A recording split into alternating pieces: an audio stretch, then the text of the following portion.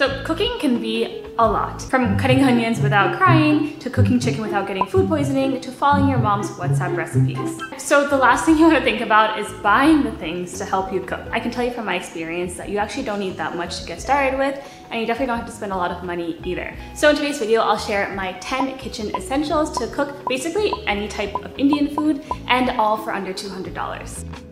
So level 1 are just the essentials, the bare minimum of things you need to get started with cooking.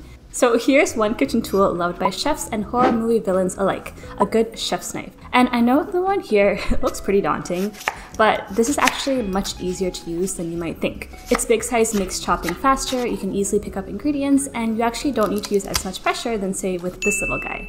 And next, a good old chopping board. Of course, you use this to cut veggies or meat, but it can also do so much more than that. It can double as a makeshift storage space for ingredients, a resting spot for your utensils. The one I'm actually showing here is not my favorite, but generally with anything on this list, you can't go wrong with my second home, IKEA. Next, you might call this a Kadai or a wok or a Saucier, but basically just a pan or a pot with angled sides. Besides working like for your everyday essentials like eggs or, I don't know, pancakes, these angled sides come in clutch when you're making Indian dishes because it'll hold all that flavor when you're making curries, and it'll give enough surface area for something like a vegetable fry. My OG was from IKEA. I told you I love IKEA, which served me very well after college, but now I've switched to this stainless steel pot, but I'll have to let you know how much I like it after I do the dishes. This is my latest kitchen discovery, the Silicone Spatula. It's great. It doesn't scratch your nonstick pans, it's easy to clean, and it's flexible to fit into all the curves of your cookware. If you want more options, check out these affordable plastic ones from IKEA or something a little bit more rustic like these wooden ones. Now, level 2 is all about leveling up your gear and making it a little bit more versatile for a range of dishes. And first, a relic from my post-grad days, the Instant Pot.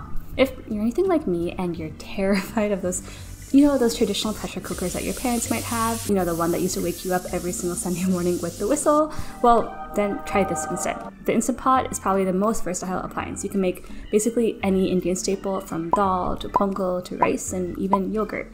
And the best part is that for most of these recipes, you just dump the ingredients in, watch your favorite Indian movie, and you're good to go.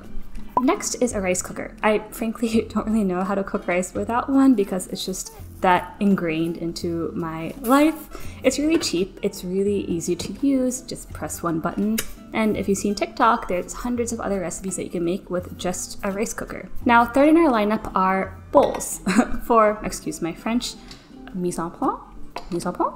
So rather than prepping ingredients as you go, which can become very chaotic, I'd recommend using bowls to organize your ingredients as you prep, so that cooking is much less stressful when you're in the heat of it. So I didn't discover these until recently, but they've really been game changers. The first is a thermometer, and I've actually never loved cooking meat because I can never tell when it's done, but now with a thermometer, I don't have to think because it'll just tell me when the food is done. The next is a Microplane. I mostly use this to make ginger garlic paste, and before I'd actually just buy that from the store pre-made, but since moving to New York, there just isn't an Indian store nearby. So instead, when I cook, I'll just grate a little bit of ginger on one side, garlic on the other, and also if you're looking for some thrill, it's always an exciting game of trying to avoid slicing your finger off. Now the last item, which actually I don't have, but I desperately need, is a knife sharpener. It sounds counterintuitive, but actually a sharp knife is much less scary than a dull knife because it means that you can actually use less pressure when you're cutting something. I used to have this one from Amazon, but I donated it to my parents, but I might just have to steal it back. And that's it for today's video. Thank you for watching. I'm gonna link all the different tools and gadgets that I mentioned down below in the description. Subscribe if you wanna see more videos like this about Indian cooking, and I'll see you in the next one.